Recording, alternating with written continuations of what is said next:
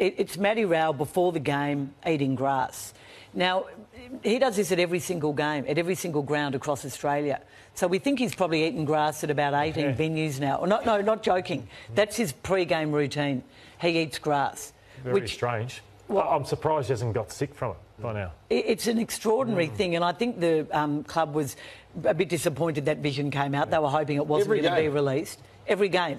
What? Just for the record, did you have something weird or normal regular you did every week? I wore the same bathers and I didn't wash them. But I don't think that's that weird, is it? You never washed them. Matthew threw his grass away. He had enough to eat. Yeah, what about you? I was, same pasta before every night. I wore the same jocks like Kano. Did you wash Didn't touch the banner until I was captain. Many superstitions.